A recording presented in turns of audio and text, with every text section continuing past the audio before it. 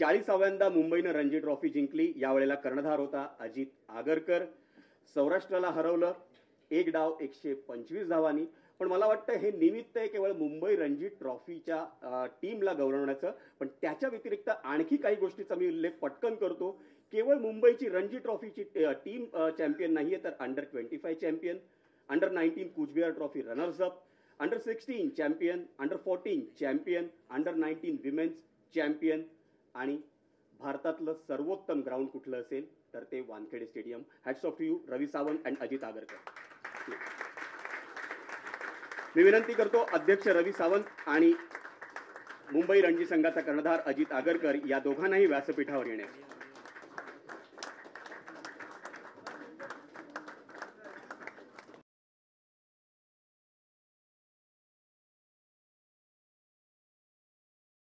You know, it's probably the proudest moment in my career. I mean, you ask any sportsman that play a team sport, team award beats any individual award. So to lead the Mumbai team out last year was the proudest moment in my career.